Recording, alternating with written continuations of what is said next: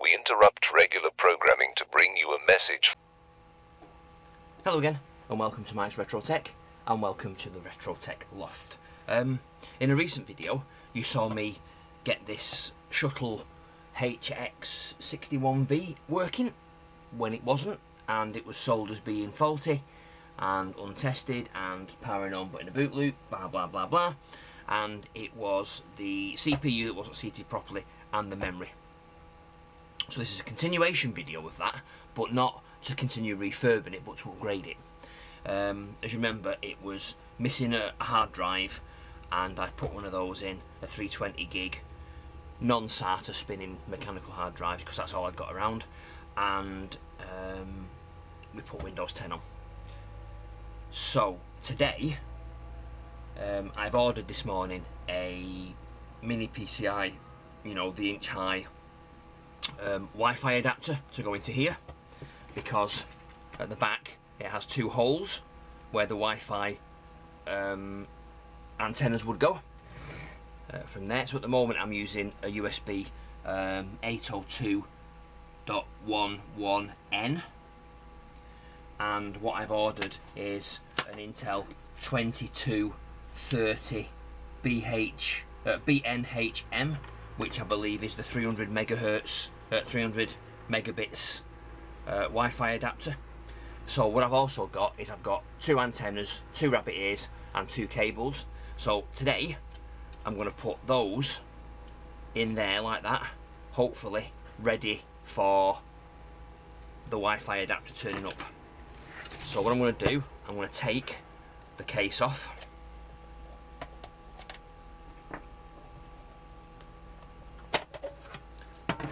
There we go.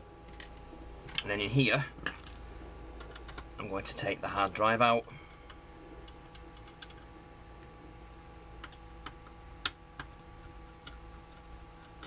Like so.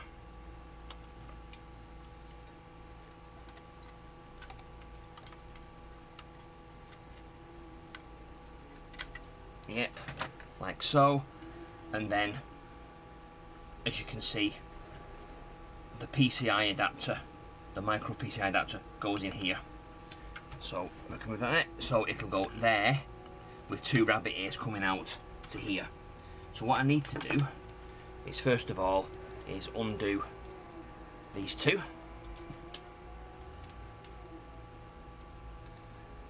and then work out which is the longer cable of the two. I don't think it matters, I think they're both the same length. Yes, they are. They're both the same length. Yes, they're both the same length. Possibly I need to find a smaller one. Yeah, I don't think I've got a smaller cable, to be fair. I think that's all I've got. And then they go in there like so, ready for connecting up.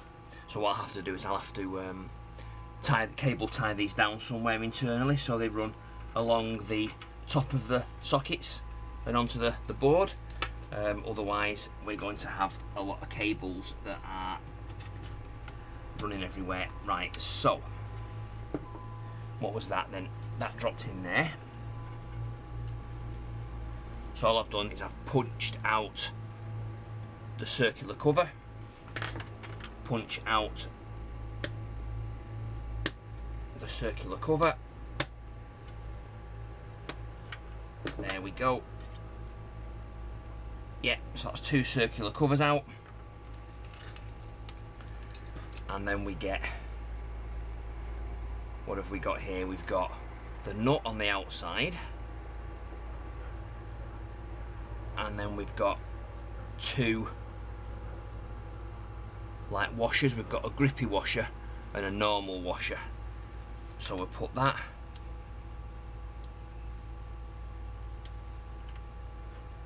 Does that go through there? Yes, it does, like so. We put that on there, and then we put the outside nut on there, like so.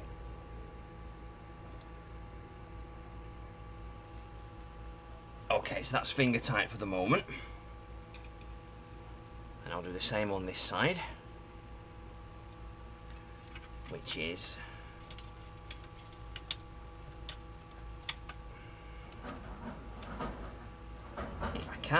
Yeah.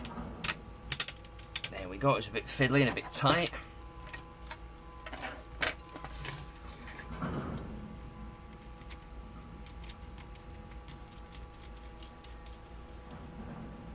So that goes on there like so. And then what we can do, we can get grippy grippers inside there, and then there we go. And the same on that side, grippy grippers. Can I get them in there? Maybe not, maybe that way. Oh yeah, there we go. And then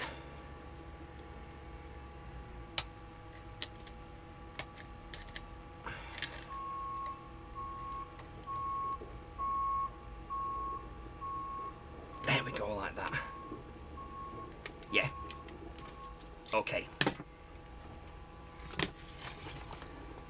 So we've got one long cable on either side. It's I mean, it's not very well organised in here, so I think maybe what I will do is I will try and reorganise some of these cables as well when I put it all back together. What's that? That's the power for the SATA. Okay, that's the power for that SATA. Possibly can be, I don't know,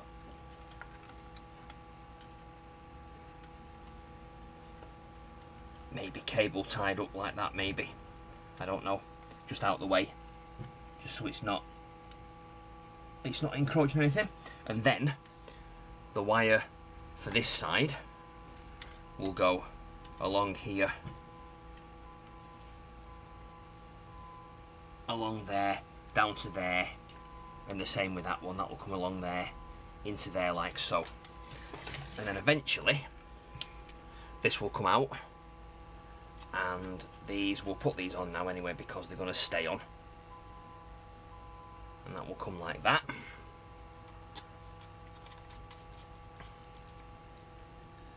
And then that will come like so. And there we go. And that's how you upgrade one of these micro shuttle machines to internal Wi-Fi. Literally just a card there, compatible card. The brand new ones, the AGs, the ACs, the Wi-Fi 6s won't fit because they're too long, so it has to be a BGN BGN maybe. So the 300 megabit ones, and it has. Sorry, the 1980s is calling. It has to be, yeah, it has to be a small micro PCI laptop adapter. It can't be a bigger one because it obviously won't fit. And then that one in there is an M.2. Is a micro, is an M SATA, I believe. So what we will do is, I don't even know why the cables are wired around that way. It's very strange, very strange.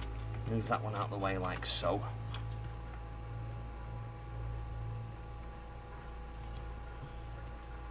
It's just very higgledy-piggledy.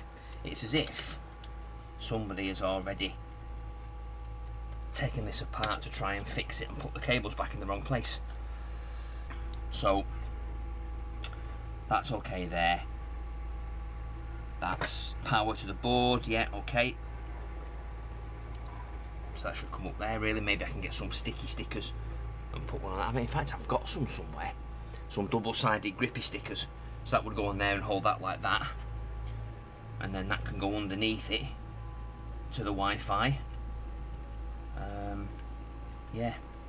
I mean, it's got 3 SATA ports on board. I can't see how you're going to get another SATA device in there, actually. I don't know, you can't get a double height one on there, can you? Because they just don't fit. So I don't know how you would put 3 SATA devices in this tiny case. But anyway, yeah. The next clip, you'll see me put the Wi-Fi adapter in, and then we'll fire it up and we'll get Windows to install the drivers. It should be a Retro Tech, no, sorry, it should be an Intel driver, so Windows should have it by default. and it should just fire up, and I should just need to reconnect the Wi-Fi at home. 4 to 6 days later. Alright, so 4 days later, the Wi-Fi module has turned up. So what I need to do now is fit this inside here. The other Wi-Fi adapter is not here anymore. I can't remember where I put it. I'll put it up there, that's fine. That's out of the way. So now there's no Wi-Fi on this. So what we need to do is we need to take those off there. Take that off. Take these screws out here. Where's my screwdriver? It's over here. I put it away because I've been nice and organised. There we go.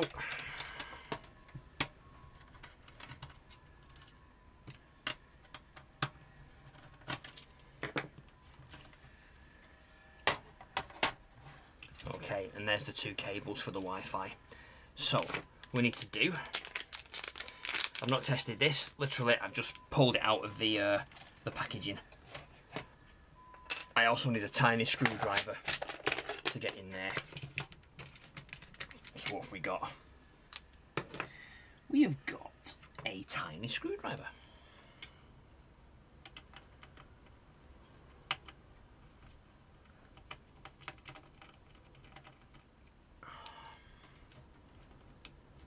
Yes, yes, there.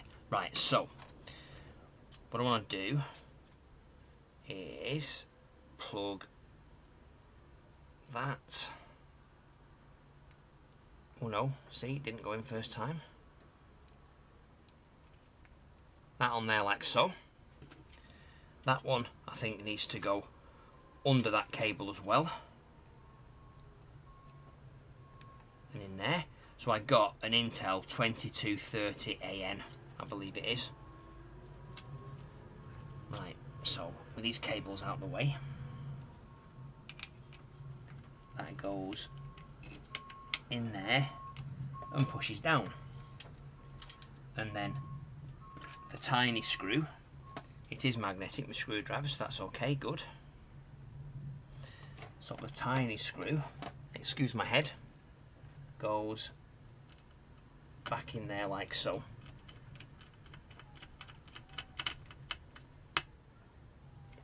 And there we go. Oh, you see, and that's come off. Bah! Humbug. Right, how do I organise these cables now? Round the back. Out of the way like that, that's right, good, good. And then that one just pops back on.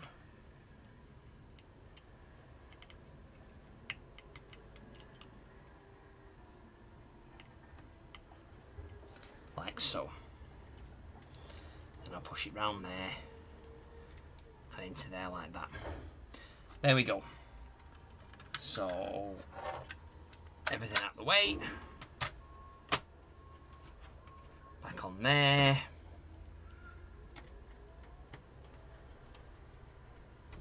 Back in there. Back in there.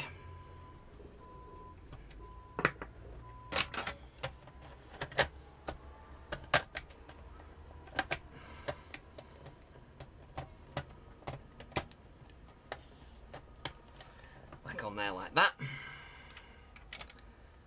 Put that in there. And tighten that one final screw up. Right, so over to the phone, connect it to the monitor, and then we'll power it up and we'll connect it to the Wi-Fi and we'll see what sort of speeds we get. A few moments later. Okay, so we're back connected up now. Wi-Fi antennas are spaced apart, and we'll turn on. Have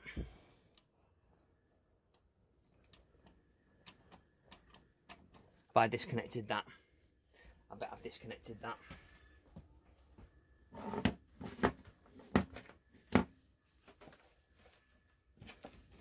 I have. PC's disconnected. There we go. PC's connected now. There we go. There we go. Does help, doesn't it? It gives power to the actual machine. Let's turn on the mouse and get it on the mouse pad. I've got so many things going on around here at the moment, it's unbelievable. So I'm hoping, with it being an Intel chipset, that Windows will find it immediately. And let's do that, and then let's do this a bit so you can see what's going on. There we go. Oh, yes. There we go.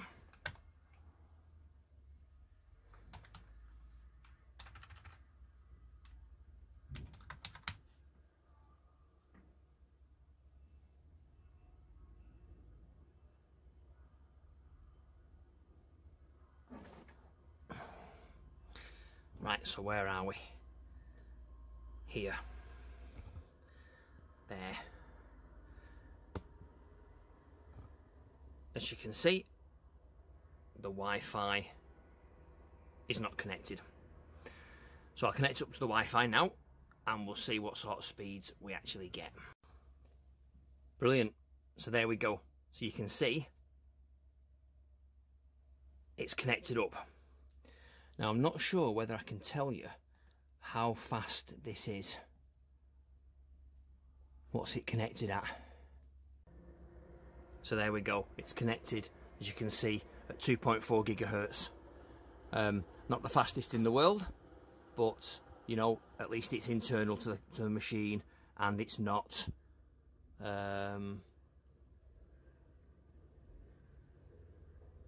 message there to say this is an unknown device. Unknown device set up and ready to use. What could that unknown device be? No idea. But anyway, let's try fast.com and see whether it makes a difference or not. See what sort of speeds we get.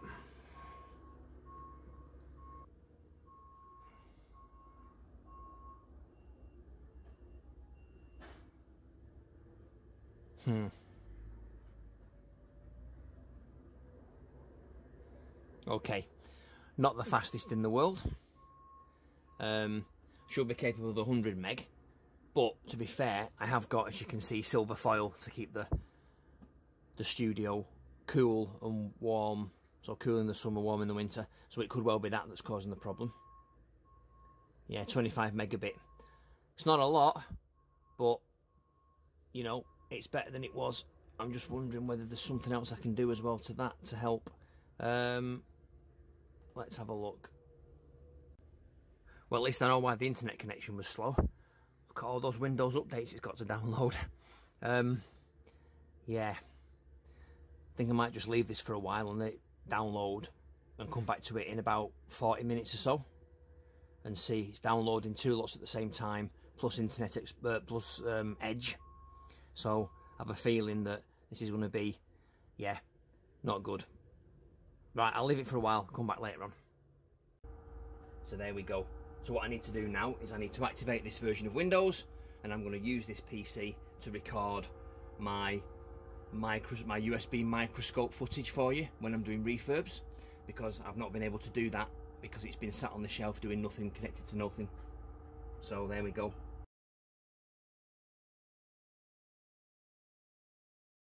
I think that is a resounding success. So don't forget to subscribe to the channel, click the bell icon, select all so you get notifications when I upload all videos. Leave this video a like, share this video with your friends and family if you think it's been useful to people. Don't forget to leave me a comment, and as usual, again, thanks for watching. Stay safe everybody, see you in the next video.